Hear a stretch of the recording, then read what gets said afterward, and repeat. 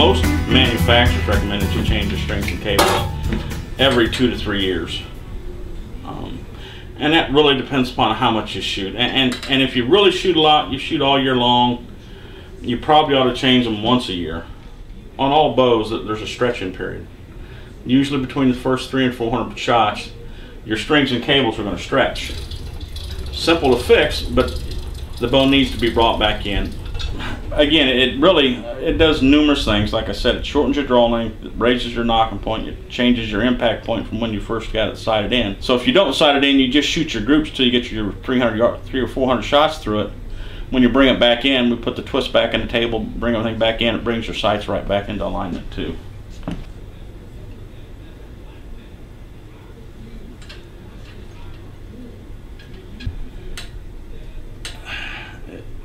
You really should change your strings and cables, because if you've ever had one break on you while you're at full draw or while you're shooting your bow, you don't want to have it happen again to you.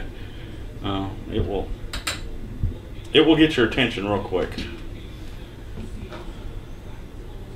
So that's why really this time of year is about the best time to get them in, because you've got time to get your shots up, get it back in, get it retuned and ready to go.